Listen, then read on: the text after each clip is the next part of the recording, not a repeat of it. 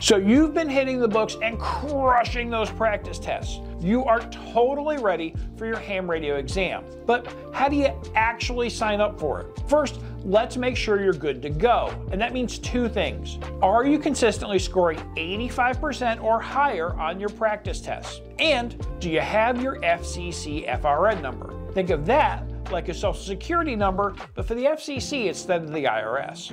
Once those are squared away, you've got two choices: in person or online. If you pick in person, just search online for a testing session nearby. Some might need you to register beforehand, while others take walk-ins, so check the listings for details. If you're testing online, you'll head to a site run by one of the volunteer examiner groups and schedule your session. When it's time, you'll join an online chat and take the exam.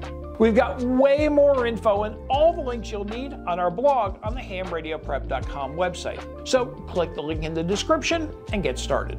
Good luck from your friends at Ham Radio Prep, and we hope to hear you on the air soon.